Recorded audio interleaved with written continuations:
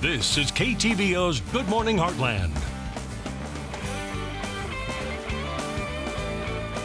And welcome back. With the holiday season in full swing and Thanksgiving being tomorrow, local vets want to remind you to keep an extra eye on your pets. The foods we like to indulge in may not be so safe for your pets. So to break it down of what we can and cannot feed our pets, we have Dr. Catherine Webb here this morning from Lindquist Veterinary. How are you doing? I'm doing quite well, thank you. Well, thank you so much for coming on. You're welcome. So we do this segment every year because I think it's important, because I know a lot of people love to give their pets table scraps here and there, but sometimes it can get a little dangerous. So if we can kind of just, give us a little quiz on what we know and what we can feed our pets, that would be fantastic. Absolutely. So. And just like we are social beings and Thanksgiving isn't 100% about food, we also want to think about our pets and their other needs during this holiday time. If it's a high anxiety time for your pet, you might want to make sure they've got a place to get away from all the commotion and all the activity. And number two, put something in the oven, have your spouse watch it or whoever, and take that dog for a walk, okay? Because don't forget that physical activity is important, and a tired dog is a happy dog. So very, very important. All right, so we've got a lot of different things here. We have some things that are a yes, we can feed in small amounts, moderation in all things, but there are some things that are toxic that we're actually using when we're cooking with on the Thanksgiving holiday and anytime actually in particular. So we've got a couple of new things this year. We wanted to bring up, let's see, well, onions and garlic. That's kind of important to think about that I would say no. I would say no as well. Yeah, onions, there's a lot of people that think that garlic is a natural flea remedy, and in some cases it can be a repellent, but onions and garlic can actually cause blood toxicity to your pet. So we want to stay away from that one.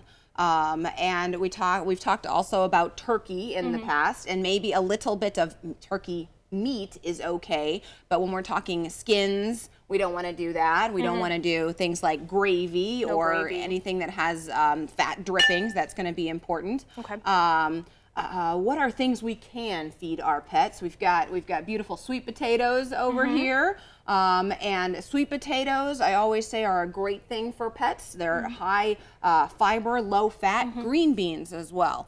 Green beans have very few calories, and there's a lot of hefty pets that can be tricked into yummy green beans. I actually feed my dog green beans with his food, and he loves it. Yeah, it helps fill them up and make them feel like they're getting so much dog food. Now, what about pumpkin pie? I know that we're not supposed to give them chocolate and stuff. Do you think we're allowed to give them pumpkin pie? I think that's okay. You think so? Pumpkin is okay. Pumpkin is actually a great thing. A lot of dogs that have GI upset, and even cats that have constipation issues. Sometimes we go with a little bit of pumpkin at their veterinarian's recommendation. So that's really important. How about, you know what this one is over here? You know what those are? Some sort of nut? Yeah. I guess if they're out of the shell, that would probably be fine. Nutmeg. Nutmeg. That's what that is. Nutmeg in the non-in-the-bottle form. Oh, I'm going to say no for nutmeg then. I'm going to say no as well. Yeah, nutmeg and sage actually as well. Both nutmeg and sage can cause neurotoxicity. Really? And we don't 100% know why. We know that sage has resins in it that can really upset a stomach. And so those kinds of things are important to note for when you are cooking. Yeah, so obviously if you are cooking your turkey or something like that, then don't give it to them. Any spills, you want to clean it up, absolutely. Raisins and grapes, those are frequently, you see a lot of those warnings about that online, but not a lot of people know that grapes are toxic. They can cause kidney failure. And raisins, of course, are just shriveled up little concentrated grapes, so then you've got more power for your kidney failure for your pet in raisins than you do in grapes. So what about cranberries? Cranberries are good. Cranberries are safe. I actually gave Bryn some cranberries not too long ago, and I read online, made sure they were good, and she's had a couple. Is there something she likes that them. we have to make sure, like cranberry sauce, as long as there's no...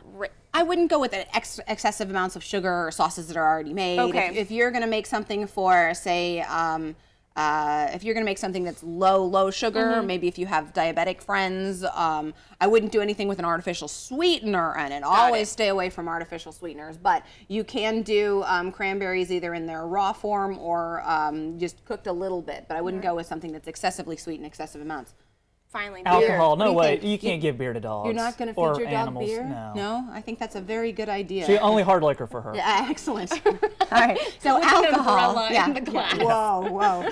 Alcohol can be toxic to our pets, but hops also has been implicated in a lot of toxicity cases for animals. The other thing that I wanted to bring up, but I forgot to bring it sitting in my freezer, I've got frozen bread dough for yeast bread rolls. What do you think? No. Probably not. No, because the yeast actually, It would expand, maybe? It could expand in their stomach, so that's painful. And it also, since that yeast is fermenting, it's producing other, it's producing yeast that can cause other GI and toxicity signs. So, bad deal. All right, and really quickly, finally, if we do, on accident, our dog does get into this or animal gets into this and they start showing symptoms, what should we do?